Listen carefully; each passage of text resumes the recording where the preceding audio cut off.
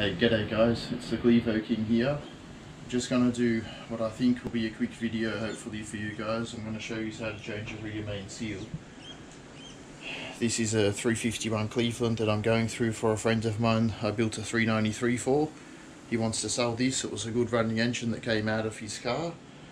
And I just thought it's not really worth selling the engine as it was. It had a few oil leaks, so for a favour, because I like to go above and beyond, I'm going to go through this motor and tidy it up for him. But today we're doing the rear main. First thing you need to do is get an imperial socket 1316. Come back here to the mains. This is only a 2-bolt Cleveland. You've got to crack them loose. Lock the engine stand in. One. Right, they came loose pretty good. Well, actually probably a bit too loose.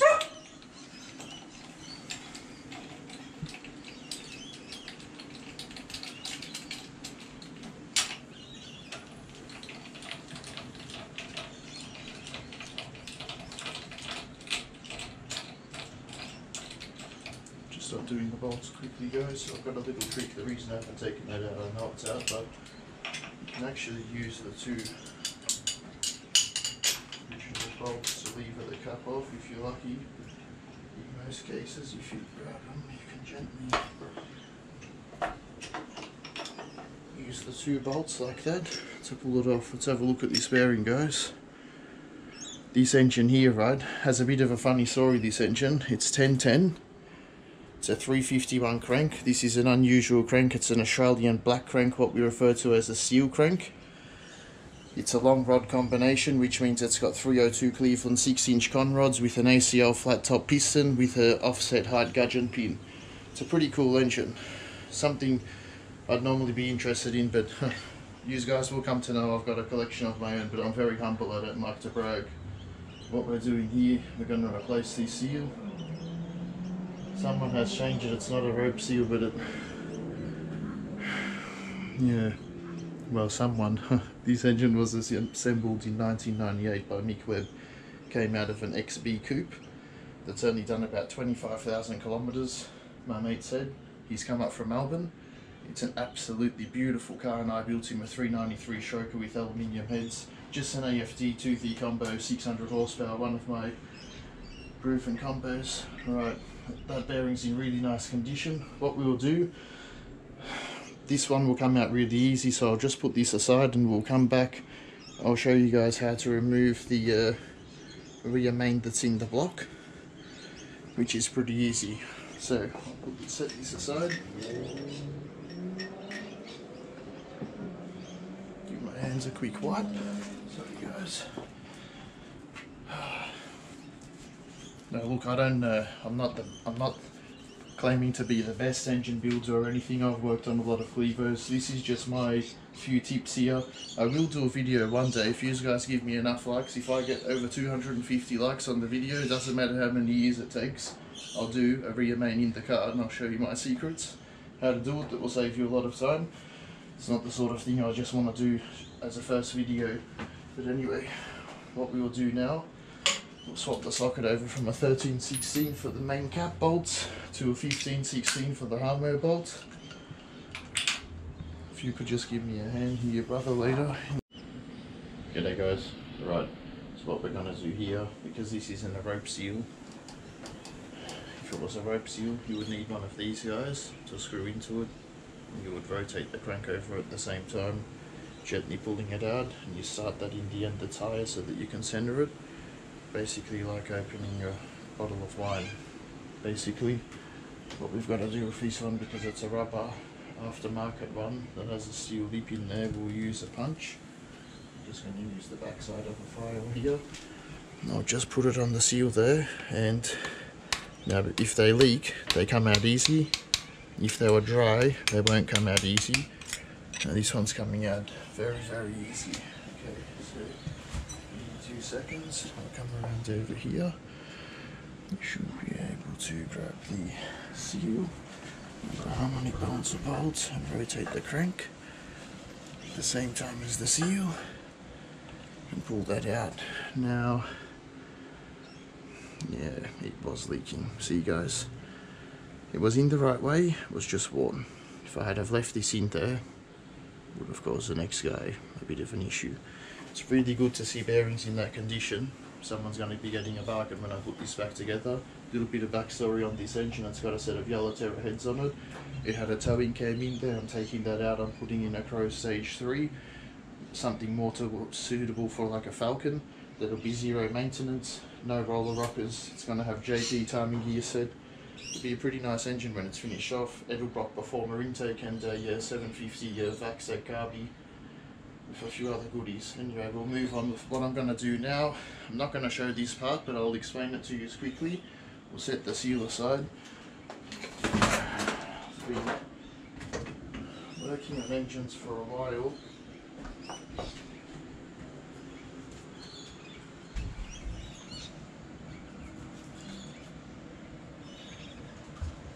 There's really only one thing that you want to use to clean any surfaces of a block where there's gasket material, and that is a good clean scourer.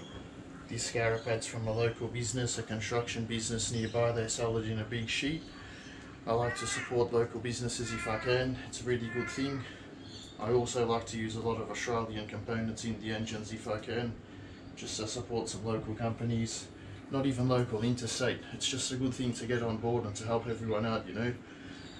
Being a small-time guy myself, if I didn't have a couple of like loyal guys that were behind me, I wouldn't really get anywhere. So it really means a lot to some of the small companies. Anyway, what you do, look, I will just show you quickly. I used to use the greaser, I used to use Inox, Lanox, all different things. All engine builders have told me over the years, buddies, mates, people that I've become friends with. That's just a breaker bar, don't stress, it's not a ratchet. With this WD, it is water based, so it's not going to stay on there, but it'll actually, if you use enough of it liberally, you will actually get underneath the grease, you'll get underneath the silicone, and with very, very minimal effort, and without destroying your hands. I should be wearing gloves, but the block looked pretty clean. I actually thought this would be immaculate under here, but there's a little bit of sealant. Didn't spray these sides, guys. Don't do anything dry.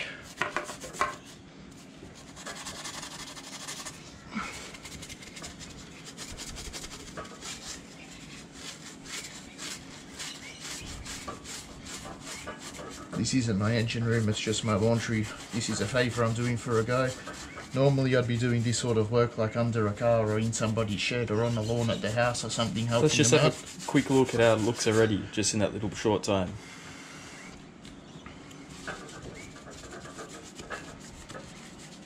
Oh, beautiful. A little bit more and it'd be perfect, look at that. Just a quick hit, there's a couple of bits here. Look, I haven't got much of a nail, but nail's really handy. It's not easy working on engines. A lot of people think that it's like all sitting back behind the computer and that. It's actually getting your hands dirty. Not everyone's got the budget to work on a new engine either. 80% maybe of my work is cleaning up stuff like this for guys. Helping them with performance budget stuff.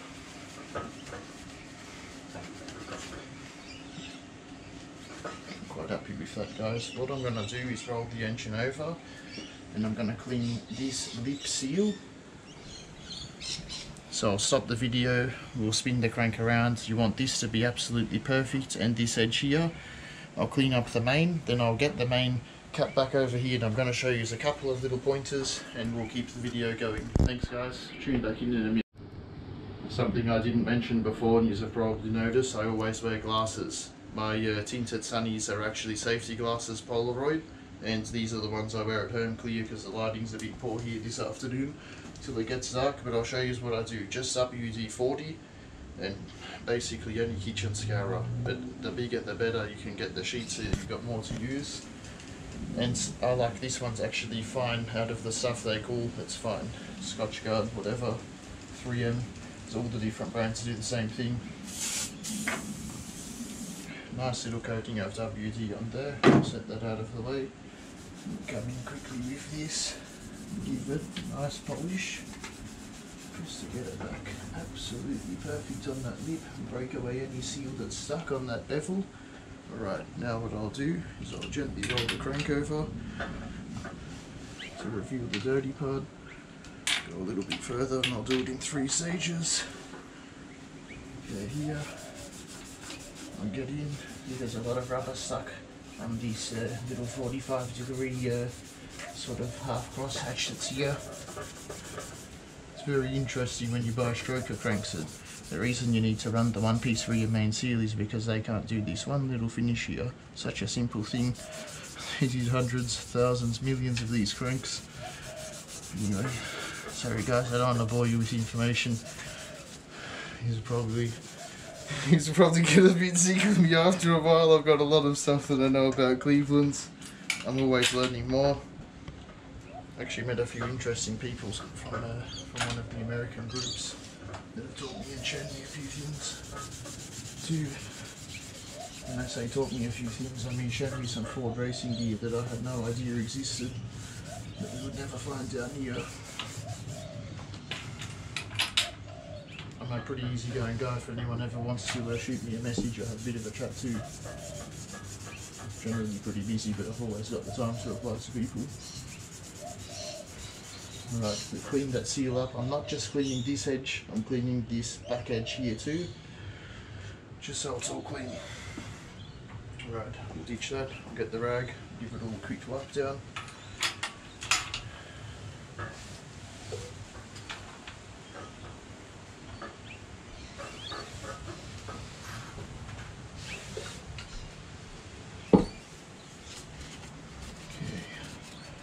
Before I put this gut back on here, I'm going to give it a degreaser to get rid of any of this WD, and I'm going to put a bit of my engine braking lube here and on the bearing and on the cap, and well, look, I'll show you what I'll do. Let's move on to the next step. This is all clean. Now I've got to get the main cap. Take the bolts out, set them aside. Nice WD. Nice bit of WD here.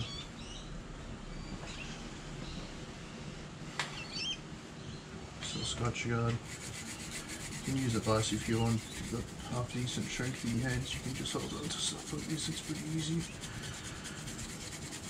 Just cleaning this mating area for now, even though the seal's not moved.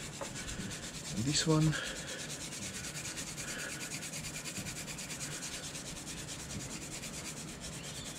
a bit of junk there, yep, it's off, and there, okay, great. Now, like good, just going to Phillips head. Just go gently on this here, you should just be able to pull it out.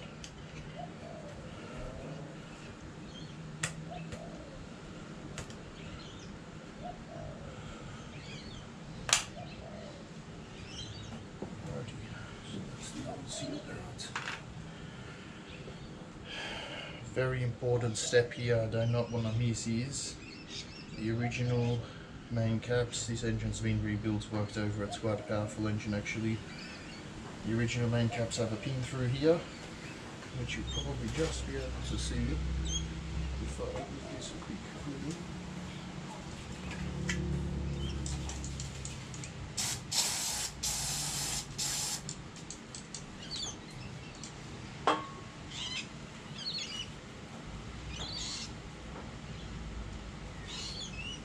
It's 43 degrees here in Queensland today, 43 degrees Celsius. I feel a bit silly for trying to attempt to show you guys this. I should have just done it at my own leisure. But hopefully everyone learned something.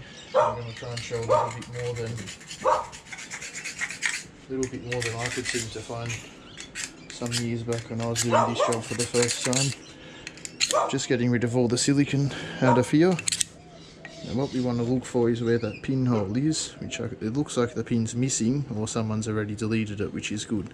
If you leave that pin there, it obtrudes on this side and on this side. When you go to push the new seal in, you will actually split it. So you either bust it with a chisel and leave it, which is my preferred method, with a cold chisel, and shear it so that there's not a hole there, or some people get a little pin and a scrub and they'll just knock it out. This one's not in the way, so there's a little bit of silicone there. This one's actually ready to go. So I'll have to do the video again one day at some point, or next time I work on an engine where I'm doing this, I'll just quickly film it to show you guys how easy that little step is. It's not hard. Now I'm very happy to see the bearing in such good condition. If this was a race engine, never open up a bearing on a race engine and expect to put it back together. Race engines are done differently, they don't work like that. If you're working on a race engine and doing anything that involves opening it up and undoing a rod or a main cap, you don't put it back together. Things wear in a certain way, race engines are done a certain way with more loose, more tolerance. This is a pretty nice engine, it's got a bit of power, it's a medium build. I'm confident, because I've opened a lot of motors up, that I'll be able to put this back and this engine will work better than it was when I got it. And that's why I'm doing this and showing you what to do today. But if this was like some big horsepower thing and it had a stroker crank in there and you had a leaking rear main seal, chances are you actually need to pull it all down completely and machine the block and fit a one-piece rear main. This video I'm doing here today is for stock 302, stock 351 crank assembly. I'm a big fan of the stock 351 stroke. It's high RPM. I really push them to the absolute limits, especially some of this budget stuff like this. It's quite fun. Anyway, we'll move on. Just wanted to have that little bit of a pre-warning there. I don't want any guys to pull apart a $25,000-$30,000 engine and be watching this video here and expecting to learn anything. This is for stock stuff to mid 400 horsepower level. If you've got anything more than that, you're going to have to keep tuned on my page, and I will talk about that sort of stuff later, but it'll be sometime before I work on my engines, and not everyone can afford to play with that sort of horsepower. Anyway, what we will do, we'll set this here on the rag and it'll be safe for a minute. Okay, here's the new rear main seal. I like to use Valpro gaskets. This is from a Valpro Cleveland full gasket set. So what I'm gonna do, my hands are too dirty. Another little lesson here, see this? No good. Wash your hands, keep your hands clean, keep your area clean, keep your cap clean.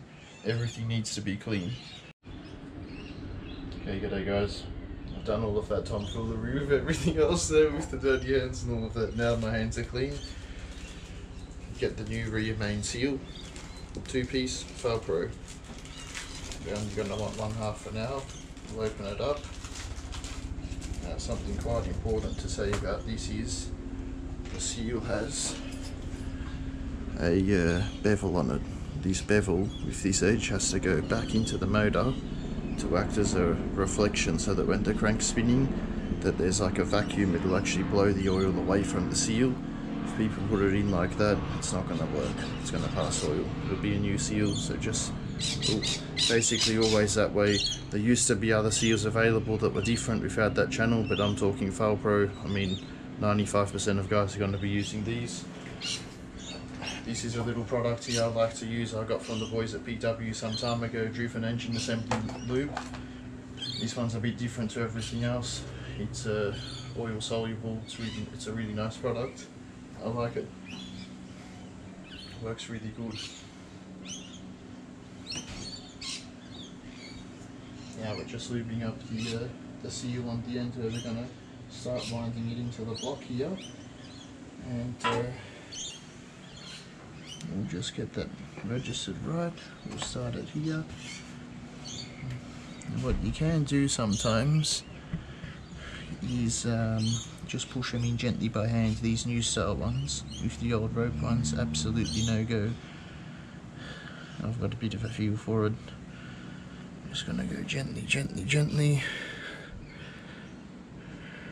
Okay, that's about where I don't want to go too much more. There's plenty of lube on there. What we'll do now is start to turn the crank while I hold the end of this seal positively engaged. Keep going, keep going.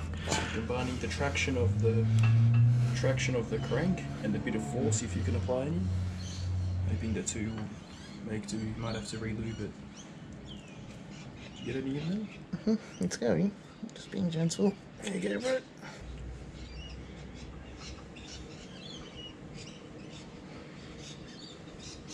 very dark there, but you can kind of get You the want to idea. get it a bit lower, Yeah. bit lower, but not much lower. There, wait. Okay, a lot of that lube came off there. Okay, you always want to leave it offset. About, I like to go 1/8 of an inch, some guys say 3/8 of an inch. That there feels to me about 2/8. We'll leave that. So what I've got to do now, right, because you have to lube that end to get it started, you can't just put sealant or silicone straight on there. It's not going to work. You don't really want to put any sort of a chemical on there to clean it, but what I like to do is just get a can of degreaser, which is right here.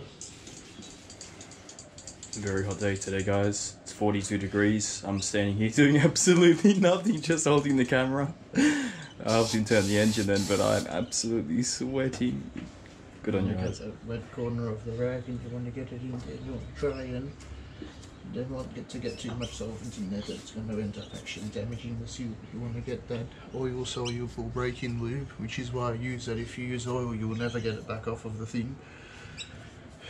You can actually clean the end of this. Okay, now this end here that's dry, we're going to keep going around and we'll try and get it down into the block a little bit more, and we'll get this other end up just a little bit higher. Okay.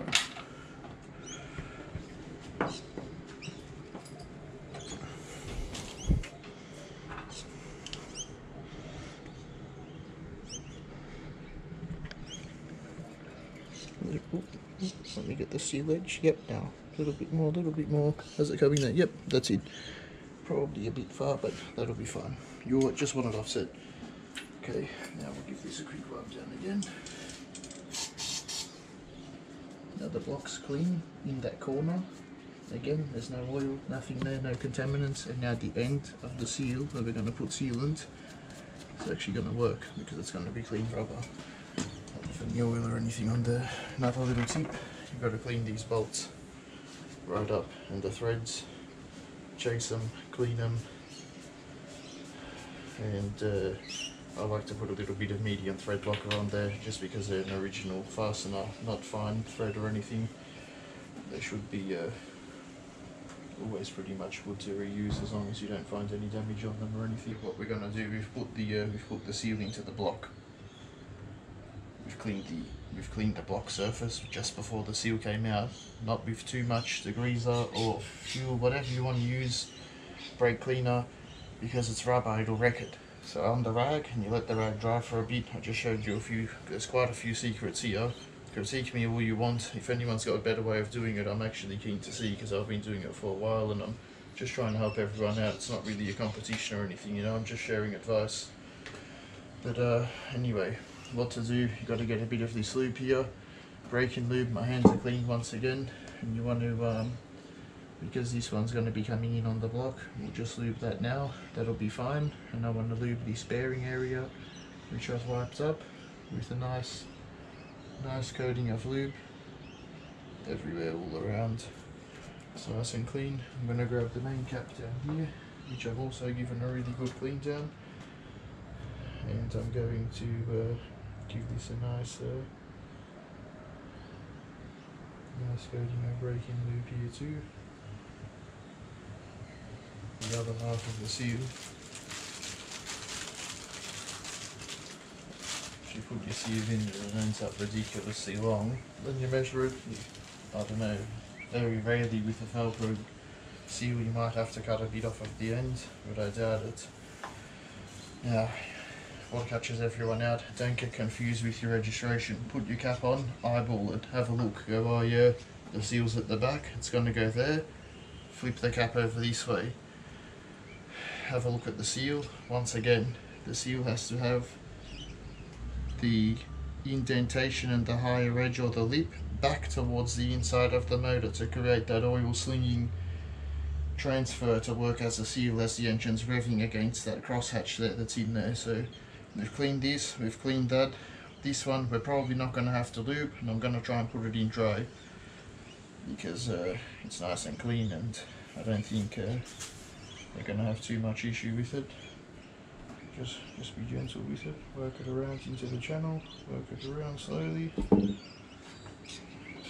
Slowly. Now the offset, when we put that on, was that way. So let's just keep that in mind. We want to get that in.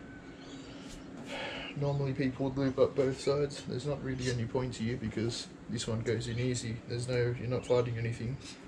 You don't really have to remove the crank. May as well leave it dry. Why put anything there? The only sealant we're going to need is against the ends, because the ends aren't cut flush and there'll be a little bit of discrepancy there and they'll jam together and squish. Alrighty. I just showed you how to put the seal into the cap dry. What we're going to do now is just put a little bit of RTV red just on the end here. Just a little drop like that, and on the high side over here, little drop like that. Now this is, I'm a little bit probably overkill with my engine stuff, but I like to just put a little bit here. Such a precision area, it might not need it, but what you don't want to do is put a brand new seal in there and for it to worm out the back of the main cap. Have a look at the cap. Nice and clean. The bearing's lubed. The bearing hasn't moved. Always just make sure the bearing hasn't moved from its seat. It hasn't. I've cleaned up the mating surface and the thrust surface that you're not going to see back inside the engine. This back one, I'm going to clean the back of that when it's sitting on the ground before I bolt a transmission on it. Roll it over, put it here, gently line it up, shift the dial there and the dial there. Okay. There's a few different ways to positively engage this. I like to do it nice and slowly. These are pretty clean. Just going to put a drop of thread locker on over here.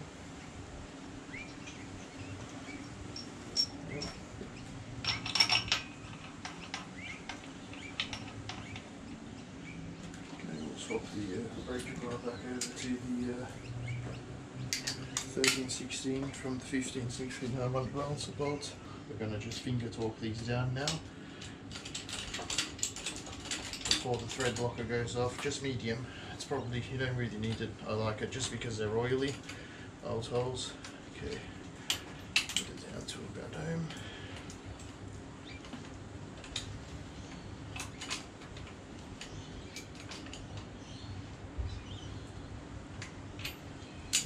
What I've got to do now is have a look at the register at the back of the block here. Just make sure that the cap's going in home, square, which it is. So what I'm doing, fiberglass hammer, light tap, let's just seat this back home.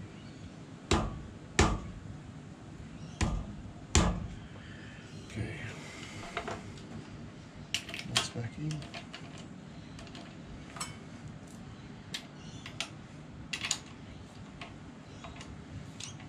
Checking that there's no tension on the bolts. Okay, now we've got to quickly get the bolts back out.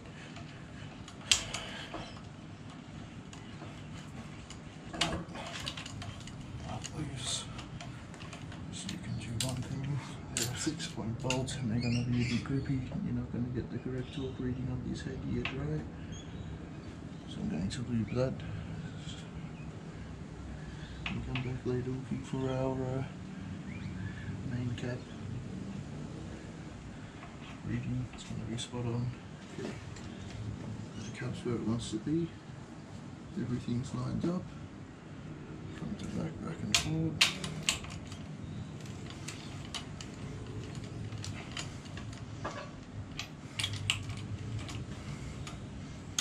Not too hard when you do hit them home because you want to get them both a bit sort of even.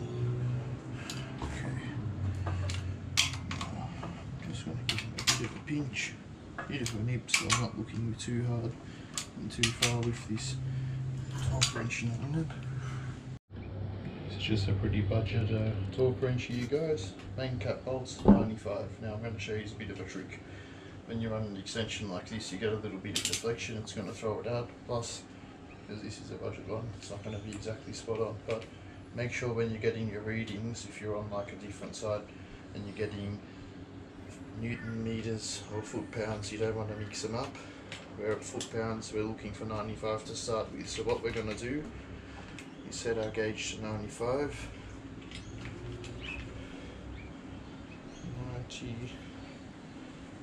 95. Right there, we'll set our pin. I'm going to check something. With that going forward, we're going to go to another main. We're going to have a look just how tight were the other mains. Now if I have to put pressure on here and this doesn't click before it moves, I'm going to know that this wasn't actually that tight, and it felt like it wasn't. So we're just going to test something here. It's turning a little bit, and then it clicked. So it is about 95. Moved like maybe 2 degrees. That didn't move at all. Just check this one. Now you're going to lose through that extension there being a 4-inch. You will lose a 5 foot-pounds. So we're actually checking at about 90 here. This will be a proper 95 once we need to pick up here.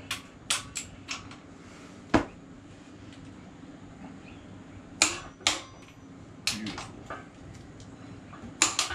Didn't move at all. We can't check that. I'm not dropping the pump. 9 will be good enough. The reason for doing this is, say the engine had loose mains from the factory, someone did them up with a lead grease. You don't want to just come home, assume that the readings on the internet 95 are going to be fine for that. You're going to crush the bearing too hard, because I've just checked these and they're right at 95. If you really want to muck around, you could go to 100, but because 1 or 2 of them just moved a degree, I know that they're spot on. So we're going to go to 95 there. I'm just going to check this last one.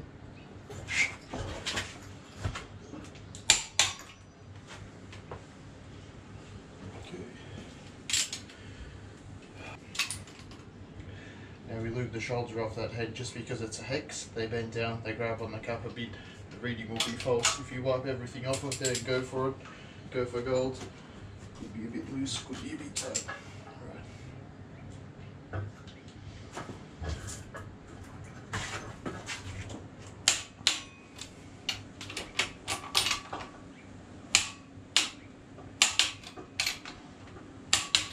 Double click that. Okay, awesome, perfect. 85 is right. Awesome. Alright, done. It's 90. We'll just set this up to 95 foot-pounds now. We'll give it the last torque.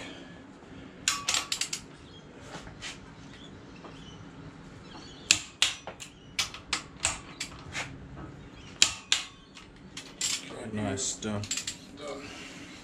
Okay guys, that's just a video there showing you guys how to do a rear main on a 351 Cleveland. 302 Cleveland would be the same. Wings are a little bit different, basically the same principles. Just watch out for the pin. That's the main thing. Thanks for watching guys. This one's done. I might make some videos later on showing you a few more things like installing a cam, checking end float. I'm not going to show you how to degree in a cam, putting this engine together, because it's got timing gears that are only keyed in one way at dot to dot. But I will with one of my builds coming up. And thanks for watching guys. Once again, I just want to remind you guys it's 43 degrees today, so I'm absolutely suffering. Please subscribe if you learnt anything. Appreciate you watching the video. Thanks.